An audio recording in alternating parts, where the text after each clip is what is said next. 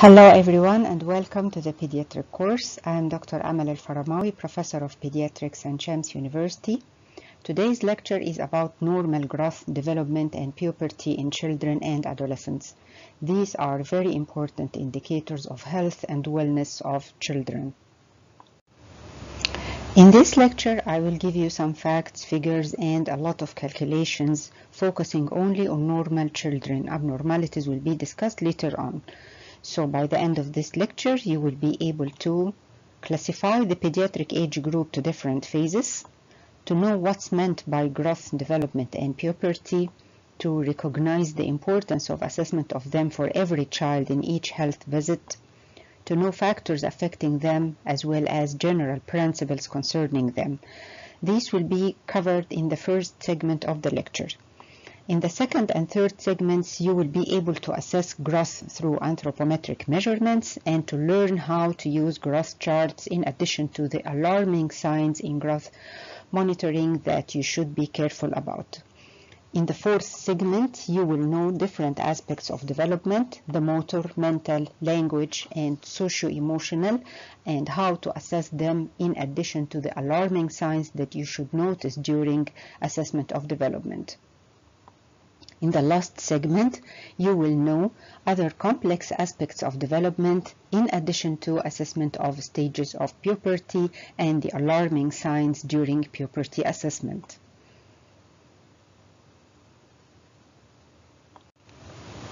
To start with, you have to know that children are among the most vulnerable group in society. Thus, their needs require special attention and continuous monitoring. Pediatrics is the branch of medicine concerned with the health of children, their growth, development, and maturation, and their opportunity to achieve full potential as healthy adults. Children are not simply little adults. Their immature physiology, continuous physical, mental, and emotional changes should always be considered in diagnosing illnesses as well as in prescribing medications. The human life can be classified to prenatal life and postnatal life. The prenatal period is the period from conception to birth, and it is classified to zygote, embryo, and fetus. It is a very critical period in human development. The intrauterine environment during this period is of great importance for a healthy fetus to be a healthy child after birth. It is affected by maternal nutrition, diseases, medications, infections, etc. Any insult during this period can lead to permanent consequences later on. The full-term newborn is a baby born between 37 to 40 weeks of gestation, while the premature is a baby born before 37 weeks of gestation, and this carries a major morbidity and mortality risks according to the gestational age. Post-mature is a baby born after 40 weeks of gestation. After birth starts the postnatal period. The pediatric age group extends from birth to 18 years of age. It is a very dynamic period characterized by continuous changes. So a 3-month-old child is different from a 4-year-old child or a 14-year-old child. So the whole pediatric age group is classified to phases. From 0 to 28 days is the neonatal period. It is also a very critical period as it is a transition from the intrauterine to extrauterine life with a lot of adaptation mechanisms that in some newborns do not occur smoothly. Infants are those aged from 1 month to 12 months, toddlers from 1 to 2 years, preschool children from 2 to 6 years of age, school children from 6 to 12 years, adolescents or teenagers from puberty to adulthood, usually from 13 to 19 years. After this starts adulthood. Each stage has its characteristics, risks, and health hazards, especially the neonatal period and adolescence. Now, growth is defined as an increase in physical size of the whole body or any of its parts. The neonate is born with certain weight, height, and skull circumference and progressively gain weight, increase in length, and his or her skull grows, etc.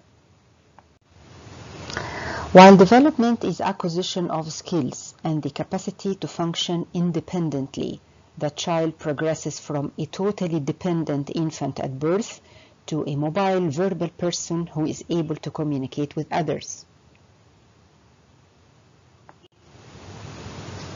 On the other hand, puberty is the period of sexual maturation and the capability of reproduction.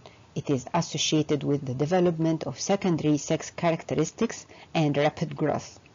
So we can say that growth is a physical process, while development is functional and puberty is maturational. But what's the importance of assessment of growth, development, and puberty for every child, every health visit? First, growth is a key feature of children and adolescents. Children with abnormal growth or development are having underlying disease. Early growth failure may have persistent consequences for growth and puberty progression in later life.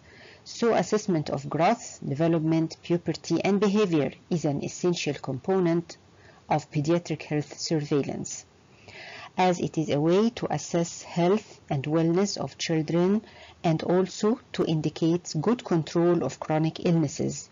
This means that if a child with chronic illness like renal disease, malabsorption, or chronic anemia is growing well and progressing to puberty in the proper timing, this indicates a good control of his disease. The second point is that parents are always concerned about the growth of their children. So physicians should know the normal parameters in order to recognize deviation from the normal.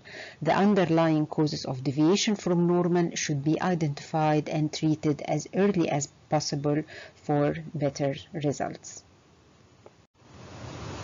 Several factors can influence growth, development, and the onset of puberty in humans. Interaction between both genetic and environmental factors, which can be referred to as nature and nurture interaction, play a vital role in human growth and development. The genetic makeup of the child, which is the inherited genes from both parents, is responsible for his or her height and timing of puberty, among other inherited traits. Example, skin color, eye color, susceptibility to certain diseases. So the child of short parents will be also short, and this is called familial short stature. Most children with intrauterine growth retardation will catch up to reach normal height during the first or second year of life, but some of them remain short for age and need growth hormone replacement, and some may also suffer from other endocrinal disturbances.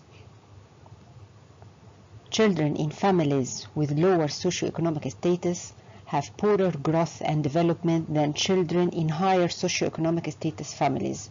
This can be attributed to inadequate nutrition, poor housing, shortage of health services, lack of care, and lack of stimulating environment that provides the child with new experiences. Adequate nutrition is mandatory for general health. Malnutrition can hinder the child's ability to grow normally, leaving him stunted, and stunted growth can be permanent. A child may never achieve normal height or body weight if he is chronically malnourished. Child height in the first 5 years of life is directly related to his or her adult height. Absence, neglect, or abuse by parents will lead to emotional deprivation and psychological problems that will be reflected on growth, development, and behavior of the child.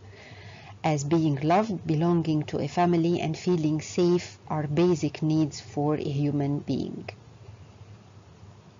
Hormones, especially growth hormone, thyroid hormone, sex hormones, directly control growth and puberty, and in case of disruption due to endocrinal diseases, there will be various forms of abnormalities. Chronic severe illnesses as liver disease, renal disease, chronic severe anemia are often associated with disorders of growth and development as well as delayed puberty. It has been noticed that rates of growth during childhood have increased considerably during the past 50 to 100 years in all developed countries. This is called secular trend. There is secular increase in stature associated with acceleration of maturation and lower age of menarche. It could reflect environmental improvements, especially changes in health practice, nutrition, and living conditions. There are general principles concerning growth that you should keep in mind. First, growth doesn't progress at the same rate all the time. If you look at this figure, you will see that there is a very high growth rate in the first year of life, which is the infantile spurt. Then growth continues, but at a slower rate till the age of 5, when there is a plateau of growth till the age of puberty, when there is another growth spurt to reach determined adult height. The second point is that not all body parts grow in the same rate at the same time. If you look at this figure, you will find that the maximum growth of the skull ever occurs in the first year of life.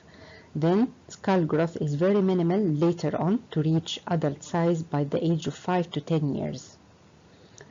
Third point is that parents usually compare their children to others.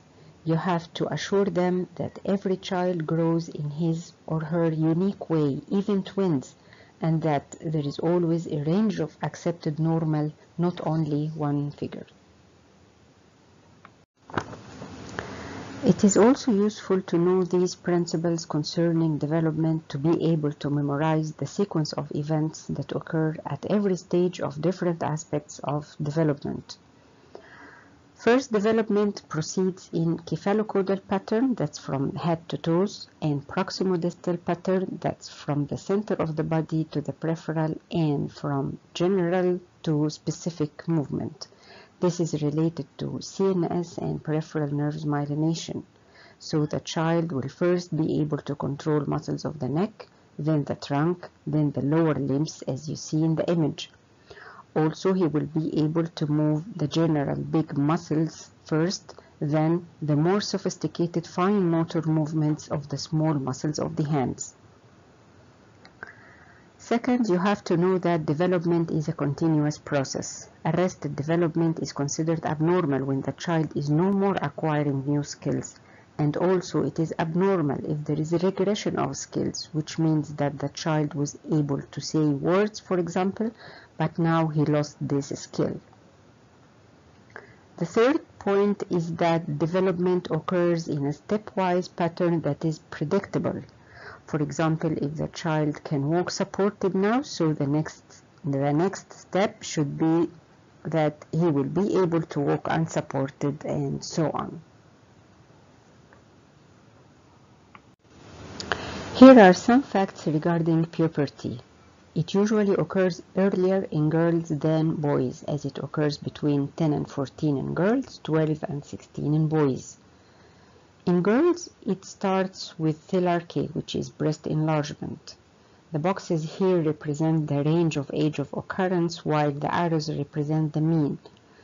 Thelarche will be followed by adrenarche, which is the appearance of pubic and axillary hair, then the occurrence of peak height velocity, lastly menarche, usually at the age of 12.8 years. While in boys, puberty starts with increase in testicular volume, more than 4 milliliter, followed by the appearance of pubic hair, then growth of the penis, lastly the occurrence of peak height velocity at the age of 14 years. Stages of puberty will be discussed in the last segment of this lecture. Well, this is the end of the first segment. Let's now find how to assess growth in the next segment.